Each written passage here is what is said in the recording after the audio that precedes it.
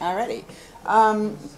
Thank you to Greg for the invitation to come today. I'm here to present a paper with my colleague or a co-author, Ted Lentz, who's going to do the second half of the presentation. He's a doctoral student in our program. And we're going to talk about the national trends in serious violence, firearm victimization, and homicide to the extent that we are able to do so using the data that exists. And then we have a second component of the paper which focuses on the same types of trends in the city of St. Louis, and that's the section that Ted will discuss. So, oops. So here's the purpose of our paper. We were asked to consider what factors that might have been associated with the increases in homicide between 2014 and 2016 in the United States. They were notable. There were a lot more deaths in 2016 than there were in 2014, reversing a trend. And so we were asked to consider what role firearms might have been playing in that. And the way we approached the issue was to think about the problem in three ways. The increases in homicide may be a result of a growth in the number of violent incidents at large, and that is, of course, a function of the number of violent people and the number of incidents that they're committing. We don't have indicators of the number of violent people. We have indicators of the number of violent incidents, though, that exist. We then ask, did something change in the proportion of violent incidents involving homicide between 2014 and 2016? And then we ask whether or not the lethality of, whether we have any indicators as to whether the lethality of those violent incidents involving firearms may have changed over time. So those are the focuses of our national trend and our local trend analysis. So we're going to use multiple sources of data from the police, from victim surveys and other sources, as well as CDC we've taken a look at. And then in the city of St. Louis, because those other data sources aren't available there, we rely on police-based data.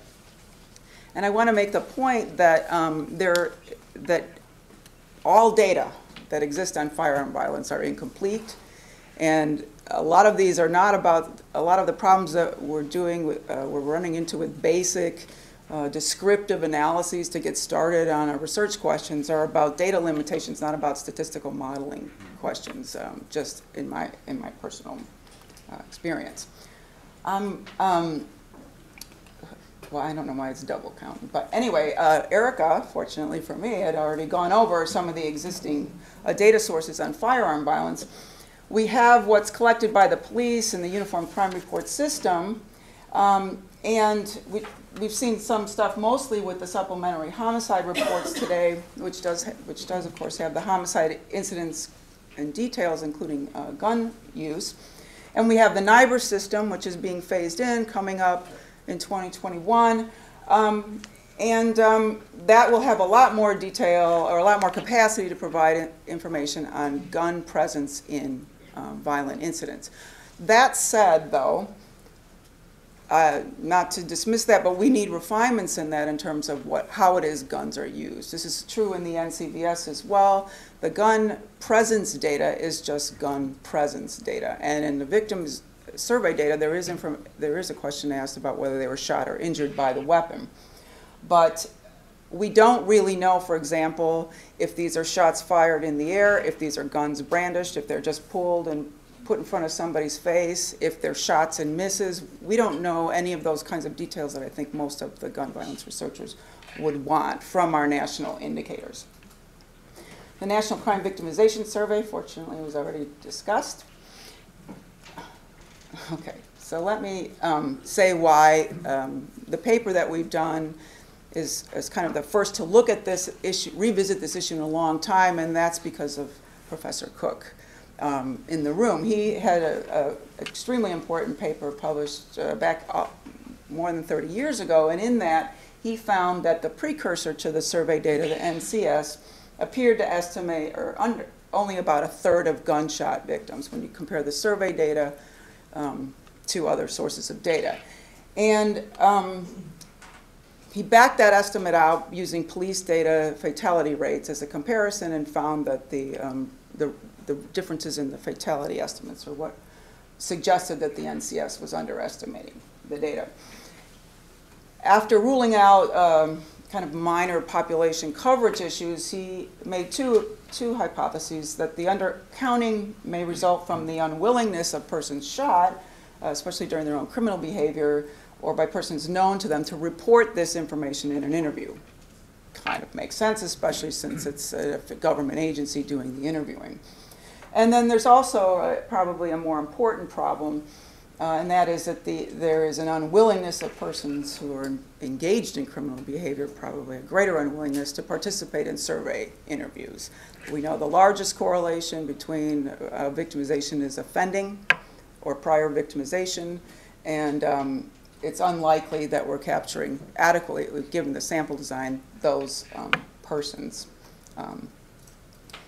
What we did in our paper was find that over time, the NCBS is still suggesting an undercount of about the same, roughly the same magnitude that Professor Cook found back in 1985.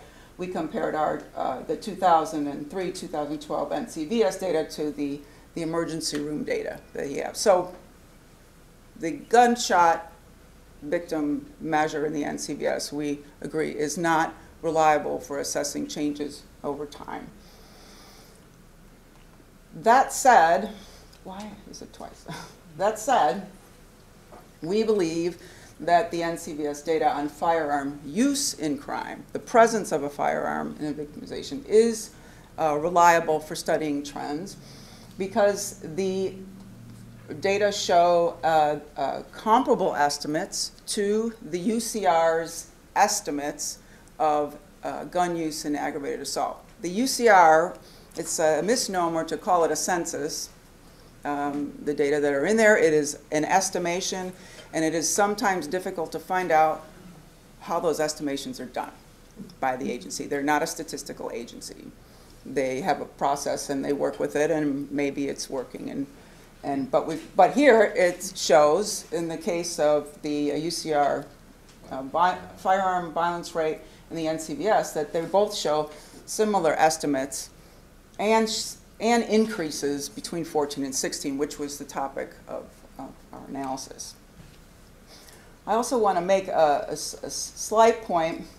The reason we don't use the UCR to compare to homicide trends is that we believe the NCBS is going to give us a little bit more leverage and things to study than we can do in the summary system, but also just for general knowledge, the UCR data in the literature is not in trend on serious violence, not reliable from the 1970s through about the mid-1980s. It shows different trends than the homicide trend data do and than the NCBS do. So that's just a caution if you're going back in time and studying long-term trends with UCR and violence. So we're going to use the NCBS data. Even though the gunshot victimizations are consistently underestimated over time, the gun use and the serious violence measures in the NCBS are reliable. So in our analysis, we look at 93 to 2016. That's still the most recent year of available data to the public for the NCBS, due to the issues I've learned today that Erica pointed out, understaffed at the ACJD. And we looked at homicides and homicides committed with a firearm. And I'm just going to show you the homicide data quickly, not focus on the firearm. The results are the same because most are firearm. And then NCBS data, we're going to look at the trends in non-lethal serious violence, which includes those crime types there, serious violence committed with a firearm, and victimizations resulting in serious bodily injury as a proxy measure for whether people may be becoming more injurious in their intentions during a violence incident. There's, of course, no way to directly measure this. We look at lethality by comparing the proportions of all violent incidents that result in a homicide, and also by comparing the ratios of the rates between homicide and non-lethal violence. So here's the long-term trends. At the top is, well, let me start. I don't know how to do a point. here. This is the homicide rate, the lower line from 93 to 16, the NCVS-based non-lethal serious violence rate, and this is the 3-year smooth average, and the dashed lines are the raw rates. And then what you see in the top line then, using the metric on the right, is the number of homicides per 1,000 serious violent victimizations in the United States. So the homicide rate here is per 100,000, and non-lethal serious violence is per 1,000. And so what we see in this trend here is an increasing lethality, or a change in the number of homicides per serious violent victimization from about 5 in 1993 to just over 10 now. This is because the non-lethal serious violence rate has decreased faster than the homicide rate, and because the non-lethal serious violence rate did not change from 14 to 16, though the homicide rate did go up some. When we ask whether or not victimizations are more likely to involve guns, as reported by the victims in the survey, now than they were in the past, we don't see any evidence of that. What we see is the gun victimizations and the non-gun serious violent victimizations declined and then remained stable at the same rate in the recent period. So the percent of non-lethal serious violence committed with a gun hasn't really changed. So we're seeing an increased number of homicides per incident, but not because there are more guns or greater presence of gun per incident. When we look at serious violence with resulting in serious injury to the victim or not resulting in serious injury, and by serious injury I'm talking about broken bones, knife wounds, gun wounds, serious rapes, and other internal injuries, we see a small increase, though it's very small, from about 12% resulting in serious injury in the early 90s to about 16% in the more recent period. So there is a little bit of evidence that when there is a serious violent incident, it's more likely to result in serious injury, but it's just a small percentage. So that said, I'm going to switch this over to Ted to talk about what's happening in St. Louis. And then we're going to come back and compare the national stories to the local story because it's different.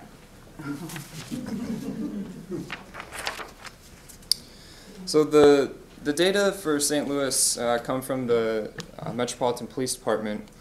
Again, we have homicides and non-lethal serious violence. Non-lethal serious violence includes robberies and aggravated assaults. And in the data, there's several characteristics, including the date, location of the incident, as well as whether or not a firearm was used. We have to truncate the trend to up to 2004 through actually 2018, because prior to 2004, the homicide data, which are the files actually stored separately from the non-lethal data, the 60% of the cases, or more than that, were missing on whether or not a firearm was used. And so then later on we'll compare with some community characteristics when we look at the within city trends. And those data come from the census and the American Community Survey, and we use an area-based interpolation method to compare across the years. So the story looks somewhat similar to the national level in St. Louis, with the black line here is the non-lethal serious violence rate, and stays fairly stable over time. But homicide, beginning in 2014, jumps fairly dramatically, which is why the lethality indicator, the number of homicides per 1,000 serious violent victimizations, goes up. Mm-hmm. What's interesting is that in St. Louis, this is the non-lethal violence rates, both with and without a gun. And then the dotted line is the percent of non-lethal violence with a gun. And so you can see that non-lethal incidents without a gun continue to decrease, but starting in 2014, they rise. And with that, the percentage with a gun also rises. Here's for homicide.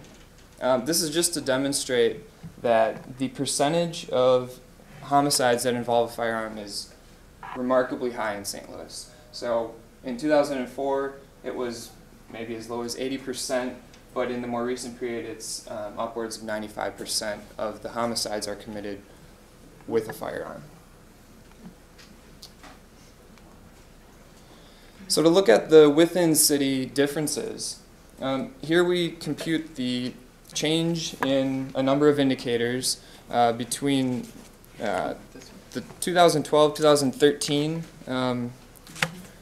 pooled counts to the 2015-2016. So we're just looking at how the changes varied across the city. And on the left, we have the change in homicide. On the right, the change in non-lethal violence. And I've started a track, these are census tracts, by the way. I've started a track over there that we say is arguably the most dangerous track in St. Louis. And just to give you a sense of the level of violence, this is a 0.61 square mile area. So maybe four blocks or so. On average, over the 2004 to 2016 period, they had 5.6 homicides annually.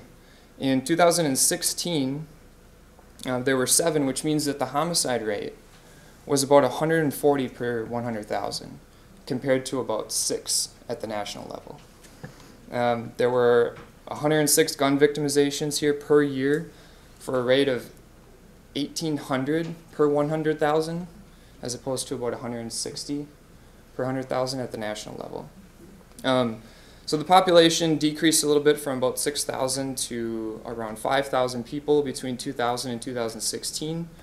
And so that just gives you a sense of how violent some of these areas are in St. Louis. So you can see that the change in homicide was not, it wasn't random across the city. It was concentrated in areas that normally show up as hotspots of violence.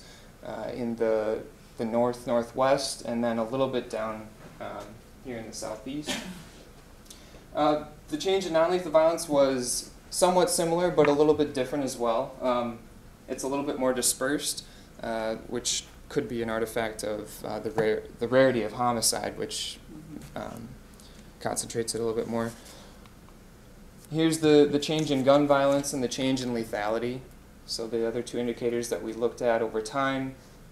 You can see still the change in gun violence there's larger increases in the north, especially the northwest parts of the city, and down in the southeast there's another pocket. So as a sort of a first order question is, are there community characteristics that are typically correlated with violence? Can they account for the changes that we see? So what we did was we split all the census tracts into quartiles based on the change in the homicide rate between the 2012-2013 to 2015-2016, and then just look at how the average tract changed over time across those quartiles. So what you'll see is that by and large, over this relatively short period of time, when you consider community change, that the red line is the top homicide quartile. So that's where the increases in homicide were greatest. And you can see that, with maybe an exception of the percent vacant units, none of the other community characteristics can really account for the abrupt change in homicide. However, where the largest increases in homicide occurred, do seem to be associated with the community characteristics because it was concentrated in places that are higher in poverty, greater percentage of African American black population, etc. So again, the community changes aren't really associated with the changes in homicide, but where the greatest increases were in homicide are associated with these characteristics.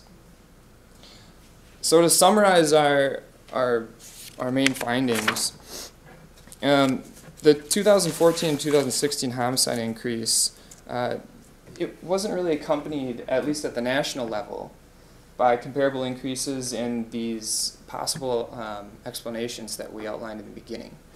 There weren't comparable increases in non-lethal serious violence or non-lethal violence committed with a gun or serious bodily injury. So we speculate a little bit that perhaps it has something to do with increased lethal capacity of guns over time, maybe something to do with intent, but again, it's a data issue.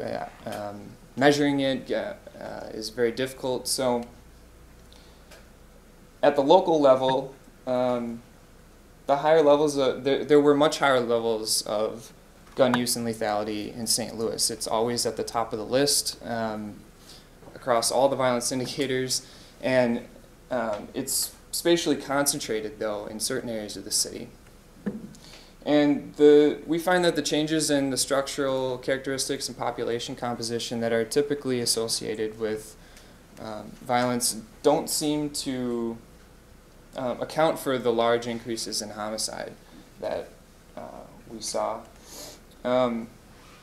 Again, long-term increases in lethality and the lethal capacity of firearms may be resulting from a greater number of deaths when something like exogenous shocks, which we're speculating about here. We don't have any, for instance, Rick talked about drug markets. Potentially, maybe that could act as a type of exogenous shock.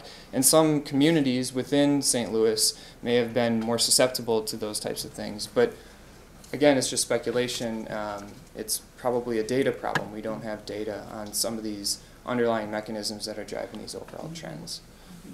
So we want to make the point that this is related to Rick Rosenfeld's paper and kind of the purpose of probably a lot of firearm research is that we want to find out why is it that more people might be ending up dead, and so we've taken what we think the national level data as far as it can go at this point for getting at this issue, but there is more capacity within city data systems like what Chicago has probably got is extraordinary. I know St. Louis has some of that, but whether it's being used by police to actually do something is another question altogether.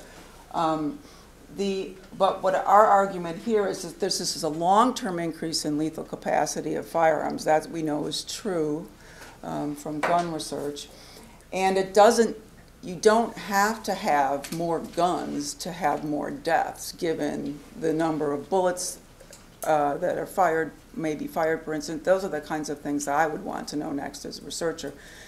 Whether or not we could get out the number of casings per incident. Some of the casing scenes in St. Louis are extraordinary. And whether or not the caliber, whether or not there's been an increase in the caliber of bullets on the street that has led to this long-term increase in lethality. So there's good news here is that it doesn't appear in the data to us that there are more violent people. What it appears is there's been a gradual increase in the instrumentality power of firearms, so that when an exogenous shock happens to cause a spike increase, it has a stronger magnitude now than it did in the days of rifles and 22s.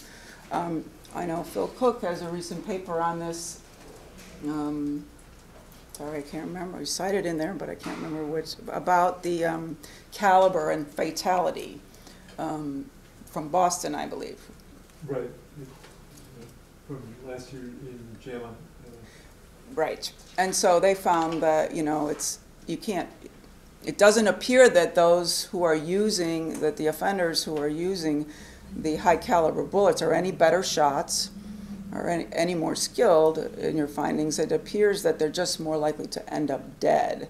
And if more offenders, not more offenders, if the offenders that are out there are carrying more higher instrument guns, then we'll have more deaths when things like drug markets flare up. They don't have to flare up much to produce, you know, an increase in homicide. So those are, I mean, we have to think very carefully about parsing out, in terms of time series analysis, parsing out the effects that operate in the short term versus the long-term processes that are going on, as well as considering the possibility that whatever is affecting short-term changes in crime the impact of those factors can change over time. They're moderated by new technological conditions of, say, firearms. Those points of our analysis.